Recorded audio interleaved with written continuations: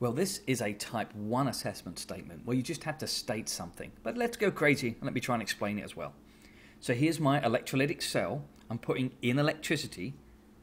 A voltaic cell, well, that makes electricity. This is different. This is an electrolytic cell. It's using electricity.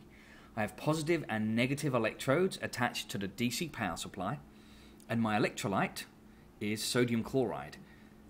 It has to be a liquid for it to conduct electricity in SL. And how can I do that? Well, I can melt it by using heat. This liquid sodium chloride has freely moving charged particles, so it will conduct electricity, if you will. But we'll see the truth about that a little later. Two ions. The chloride ion is going to be attracted to the positive electrode by electrostatic attraction. And the positive sodium ion, well, that's going to be attracted to the negative electrode, also by electrostatic attraction. So at the negative electrode, an electron will jump off of that negative electrode onto the sodium. And that's reduction. Reduction is gain of electrons. The sodium undergoes reduction, the sodium ion.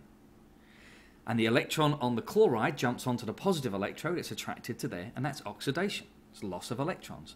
The chloride is undergoing oxidation, oil rig.